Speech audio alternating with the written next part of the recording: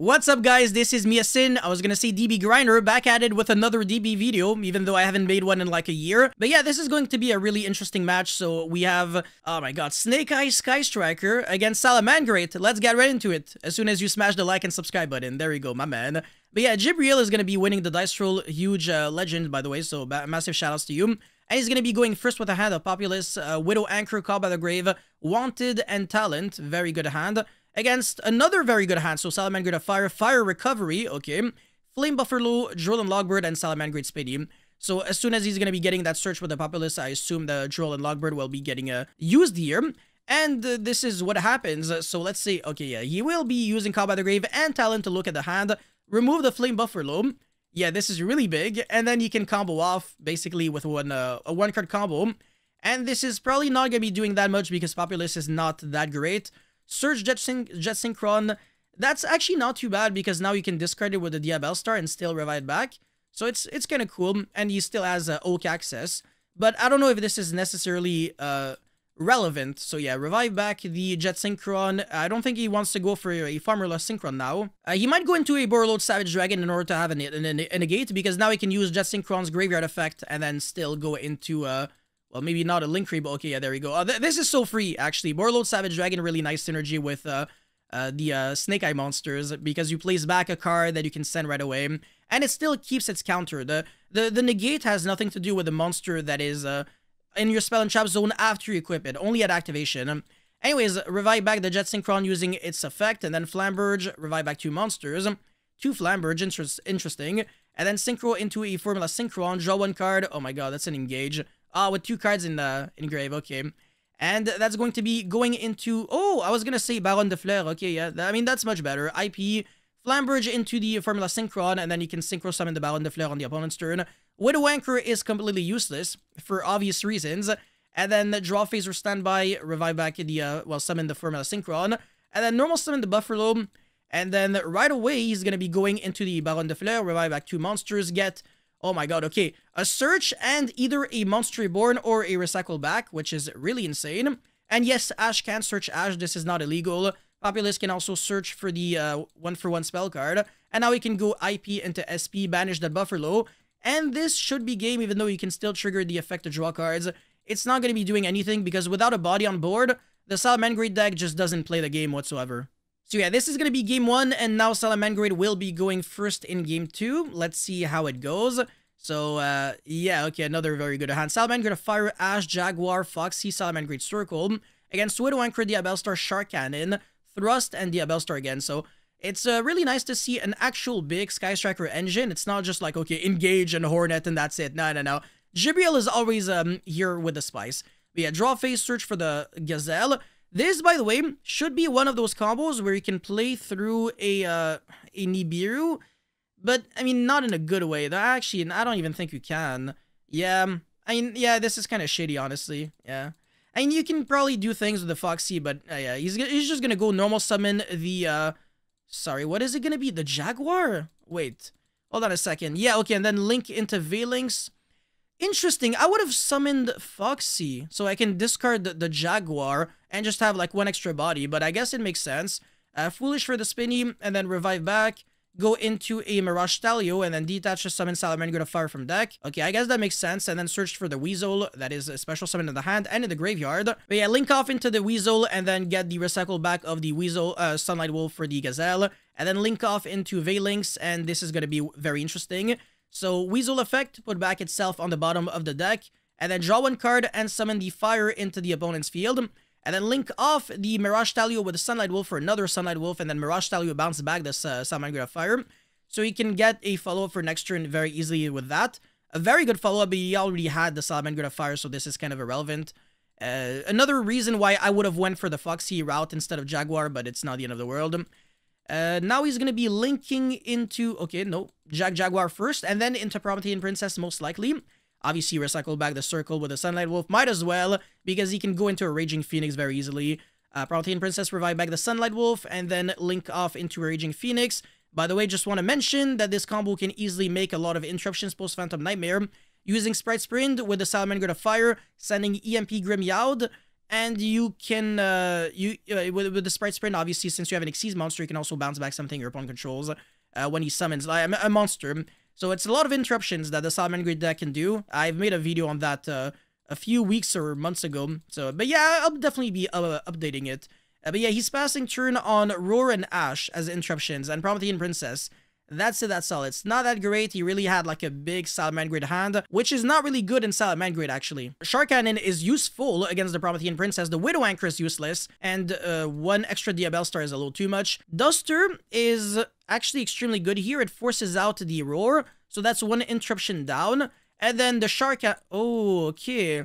That's interesting. Yeah, that does play a little bit into... Okay, I mean, he's ashing that anyways. Oh my god, this is insane. And then he gets the engage with the thrust. Oh my god, this is going to be 3 spells in grave. This is absolutely disgusting. Yeah, okay. So yeah, Surge the drones. Is there something... Why is he not using the Shark Cannon though? And he's also drawing into a thrust, which is not really good. And now he's going to be going to Hornet. Why are you not banishing the Princess? Is there something I'm missing? Because now banishing it would be insane. But now you can just go, okay, effect, destroy the token, you can't even chain your Shark Cannon, and you lose the game. So, maybe there's something I'm missing, but yeah, I definitely would have used the Shark Cannon to banish the Princess, but whatever. Game 3, though. Yeah, okay. Yeah, Salamangreat is a handshop deck that features Salamangreat cards. I keep forgetting this small little detail. So yeah, double Imperm, Droll, DD Crow, Nibiru against Karma Cannon, Field Spell, Diabell Star, Shark Cannon again, Jet Synchron. Very interesting deck. Like, very, very interesting. Because other than Diabell Star, a lot of these cards are kind of clunky, honestly. But anyways, normal summon Jet Synchron, link into Linkuriboh, and then Diabell Star discard the Linkuriboh, actually, okay. Set the original Sinful Spell Snake Eye, Jet Synchron, revive by pitching the Shark Cannon. Completely useless, honestly. And then link off into Borreload Savage Dragon, get back the Linkuriboh. That's actually such a cool play. I am a big fan. DD Crew, on the other hand, can be... I mean, he can just use Imperm at this point. And he's not using Imperm. Yeah, I don't know about that. But yeah, whatever. I mean, if he's DD Crowing here, the Borreload Savage Dragon will also not be getting a negate, because it has to equip a Link monster from her graveyard, and if you do that, place Borreload counters, etc. So yeah, in other words, it doesn't do jack shit. But yeah, now he's gonna be placing the Ash off of the field spell, and he still has original Sinful Spell Snake Eye, so at least he can keep playing the game. But yeah, special summon the Oak, and then revive back the Ash. Okay, that is gonna be met with a Imperm.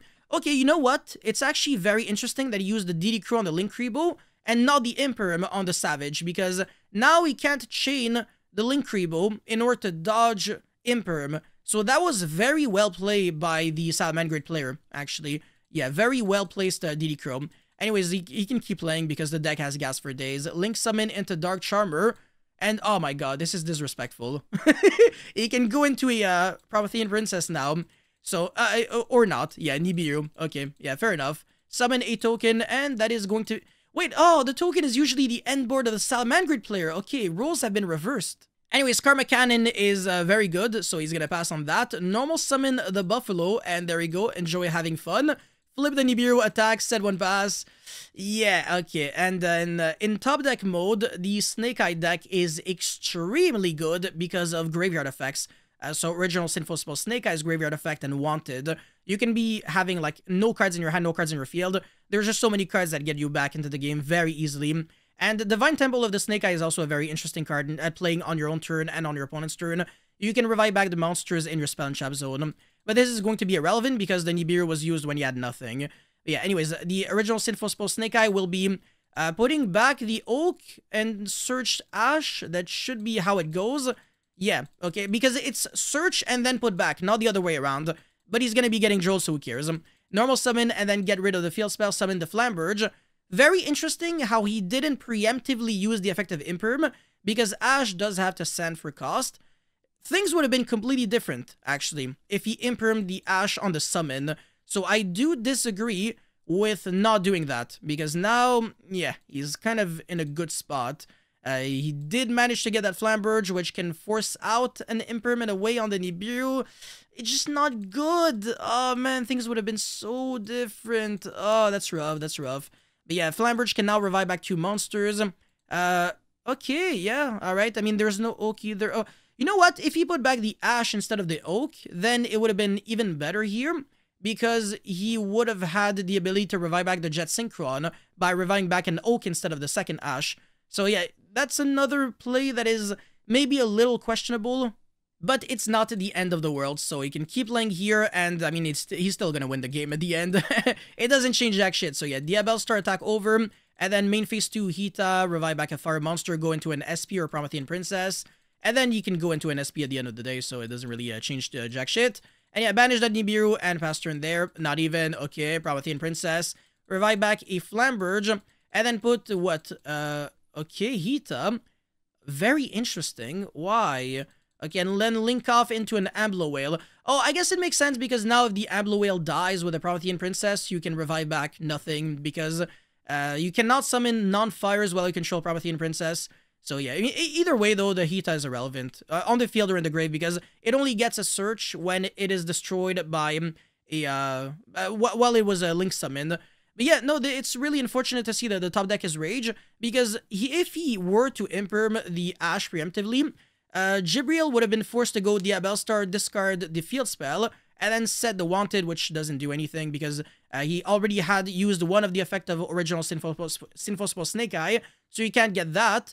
And then all you can really do is just a Link 2 play, which is good, but not that great. I mean, in a way, though, he can still get to Flamberge, but it's not going to be doing much, because he's going to have Flamberge alone. He would have been able to go into a Hita, revive back the Buffalo after jumping over it, and then go into Promethean Princess, revive back the Ash after it being negated before, and then send the Ash and the Promethean Princess. But again, it just doesn't really play that much. But because of the fact that he top decked the Rage, it was more than enough for him to lose, which is, again, extremely unfortunate. All he really had to do was top deck Salamangreat of Fire, Gazelle, or Circle, and this game would have been completely different, because yeah, again, things were not looking that great for Jibriel if the play, like I said, if he were to imperm the Ash, but it's not too bad. Anyways, that's it for this video, guys. Thank you so much for watching. Don't forget to like and subscribe.